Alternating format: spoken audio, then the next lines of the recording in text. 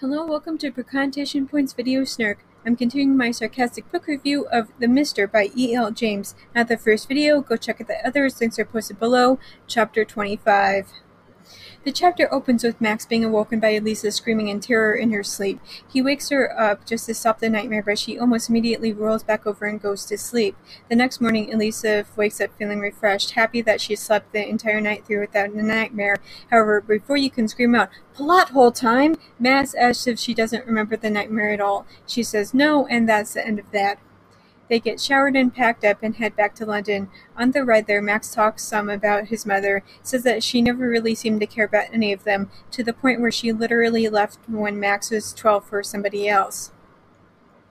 They stop to get gas, which makes Elisa insanely anxious. Inside the service station, she starts to tell Max that this was all her mother's idea. However, Max makes her stop until they get back into the car, at least not wanting any of the random people also in the store or the clerk to hear this. She continues on and says that the man she was betrothed to was jealous of the attention she got whenever she played the piano and tried to break her fingers. This launches into how she went with Dante and Friend. In the back of the truck, she made friends with the girl who was 17. The two of them had plans to find work together. Dante took all of their things, and they only just had what they were wearing. They only had one bucket to do their business in, and were only just given one water bottle each. When they stopped to board a ferry, they had to wear bags over their heads because of some carbon dioxide monitors, but Elisa heard Dante talking in English that the girls would earn the money back by lying on their backs. And then she told the others, and enough of them made a break for it that truck stopped as she'd previously told him. Max asked for the name of the man Elisa was betrothed to.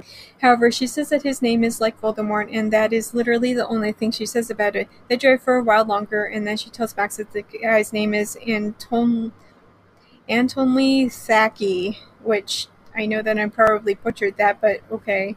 She also expresses that she's certain that his business is less than legal and her father probably owed him something. When they get back to London, they stop briefly to get new keys from Oliver, seeing as how the entire apartment door needed to be replaced. In the building, they stop briefly to talk with the old lady who lives next door, the one who called Max about the break-in.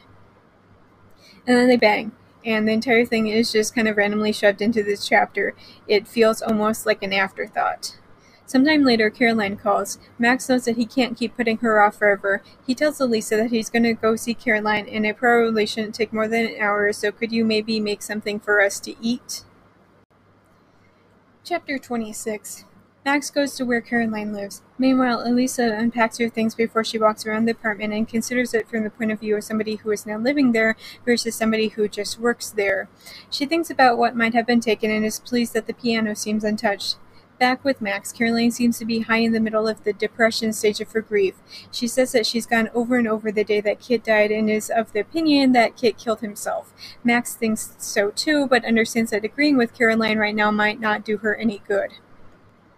We briefly switch over to Elisa and pick one plot and write it. Stop it with this constant back and forth writing, especially if both plots are only going to be divided into 5-second snippets that get nothing accomplished. Caroline is upset to hear that Max is in love with somebody, and even more upset to learn that it's the lady who cleans his apartment. She also weaponizes Kit's death, although Max isn't surprised that she'd stoop so low. However, after they argue about this for about a page, we finally get to the meat of what's really bothering Caroline, that if Max is in love with literally anybody else, then he's not going to be with her. Caroline again tries to weaponize Kit's death, but Max has a counter, that Caroline picked Kit, and Max refuses to be a consolation prize. Caroline then screams at Max to get out, despite the fact that Max now owns this house too. Elisa has grabbed some money with the intention of going to the store to buy some food for dinner. However, as she's walking there, she feels jumpy. She keeps telling herself that it's because of the recent encounter with Dante and Fran, and reminds herself over and over that they're in police custody now. Instead, we get the third man in her life, her fiancé. But enough of that for now. It was really, really important that we see Max fuming over his argument with Caroline. So Anatoly is here now, which I was honestly expecting but not really holding my breath about, especially not after what happened with Dante and Friend. But I guess that we're gonna have both, so yay, I guess? He says a lot of stuff about coming to find her, how worried her father is about her disappearance, that she's coming with him right now, not even giving her a choice. Elisa is just frozen on the spot with fear over this man.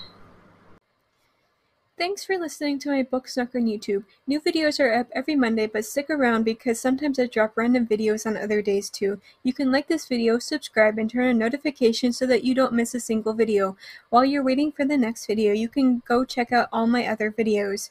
If you're already caught up with all of my videos, you can go to Tumblr for my main book Snarks, always free and updated every morning.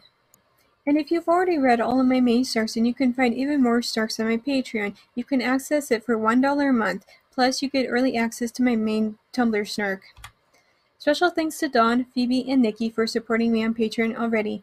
If you want to hear your name in my video next week, you either support me on Patreon or make a one-time donation. Do you like my Snarks so much that you want me to snark your writing?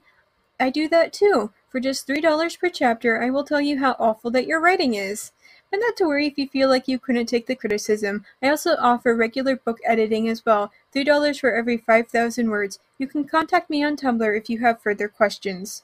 If you want to read some of the things that I've written, you can purchase my works on Amazon. I have 19 erotic short stories, 1 short story collection, and 1 full-length novel.